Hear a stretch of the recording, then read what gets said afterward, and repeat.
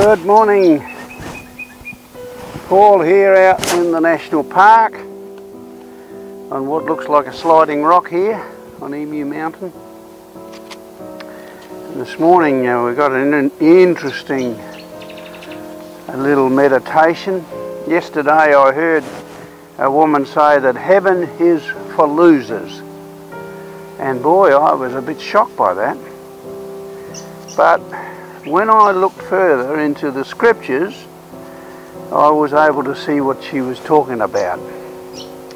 It's a message. Heaven is for those who know what death is, for starters.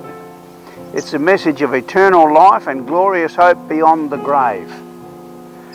God resists the proud, but gives grace to the humble. That's in James 4:6. And God has given us amazing grace-filled paradoxes in His Word. And you only have to go to the Beatitudes in Matthew 5 to find some of them. Blessed are the poor in spirit, for theirs is the kingdom of heaven. You could call them losers, but theirs is the kingdom of heaven. Blessed are those who mourn, for they will be comforted. Blessed are the meek, for they will inherit the earth. And blessed are those who hunger and thirst for righteousness, for they will be filled.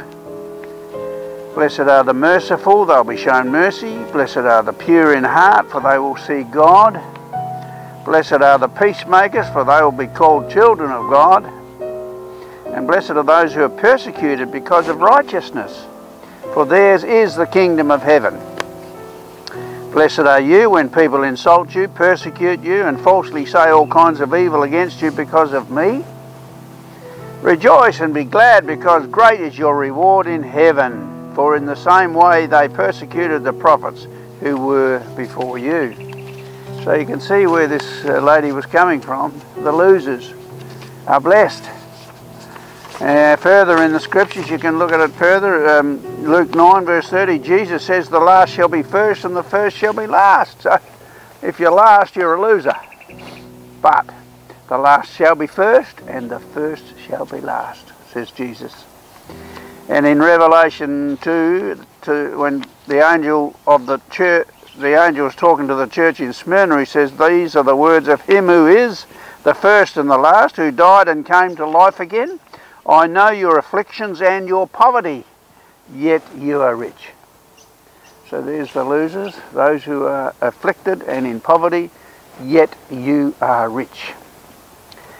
And in 1 Corinthians 1:27, but God chose the foolish things of the world to shame the wise. God chose the weak things of the world to shame the strong. So there you go, the losers are being used to shame those who are successful. So as we deny ourselves and surrender it all and pick up the cross and follow Jesus along the narrow way, we experience His abundant and lavish love and a place in eternity. In 1 Corinthians 2:9 we hear this, but as it is written, eye has not seen nor ear heard, neither have entered into the heart of man the things which God has prepared for them that love Him.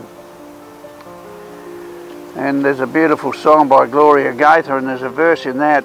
It's about joy coming in the morning, and she wrote this: to invest your seeds of trust in God in mountains you cannot move.